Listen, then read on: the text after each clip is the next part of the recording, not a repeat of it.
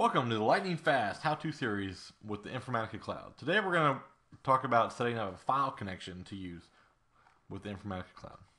Let's go ahead and get started.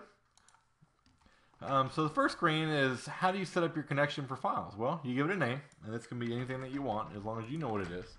If you have multiple different file directories, you might want to name it accordingly, like System1 files, System B files, other files, whatever you want to call it. Now you pick a type. The type I'm picking is CSV file. Of course, I'll show you in just a minute that it can be lots of different types, not just CSV. The directory is, of course, where those files are in context of where the agent is. So that agent that you install on your computer, the directory is based on from where the agent is, where's that directory. So if the agent on your computer, it's on CFF on your computer.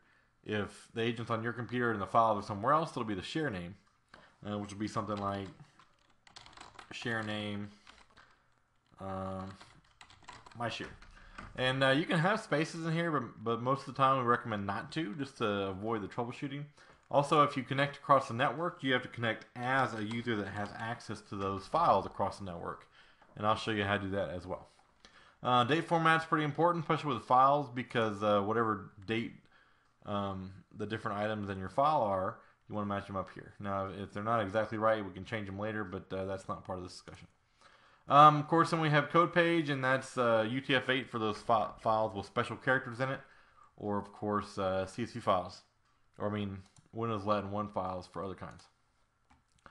All right, so we can test our connection, and we're good. Now let's go ahead and jump right into our computer.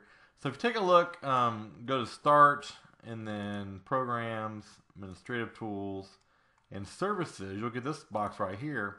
This is the Informatica Secure Agent running as a Windows service. Now, if you want to connect to network drives, you have to log in as a certain account. And I would definitely recommend finding it from the list here, right, so that you make sure you get the right one. Because sometimes it adds a little weird stuff in here. Make sure your username and password is right, and you're good. If you're just connecting to files on your computer, you don't have to do that. But let me show you. Here's my list of files that I have. If you put stuff on the desktop, notice that the path is not just desktop, but is the full documents and settings, who you logged in as, and then desktop. And again, the agent has to have access to wherever these files are based on setting it up in the login too.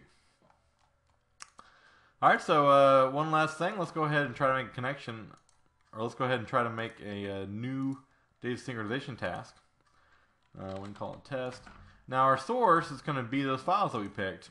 And now, of course, if you have different types of delimiters, you can pick it by comma, but you can also do tab, colon, semicolon, or some other pipe or something that you want to be able to see the data. Right, and then of course you can pick account data. Let's put the right delimiter on there, and you're good to go. Thank you very much, and you guys have a great day.